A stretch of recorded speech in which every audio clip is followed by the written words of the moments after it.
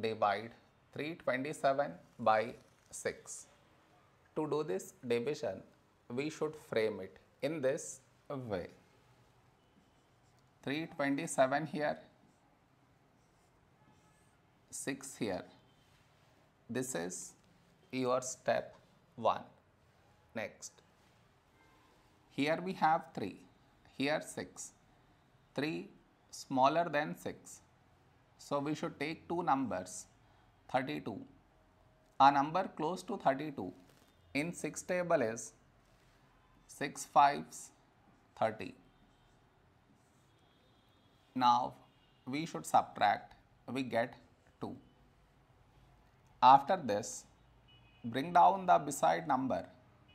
So 7 down, so 27. A number close to 27 in 6 table is 6 4s 24. Now we subtract, we get 3. After this, no more numbers to bring it down. So what we do is, we put dot, take 0. So 30. When do we get 30? In 6 table, 6 5s 30. Now we subtract, we get 0. Here we got remainder 0. So this is our quotient.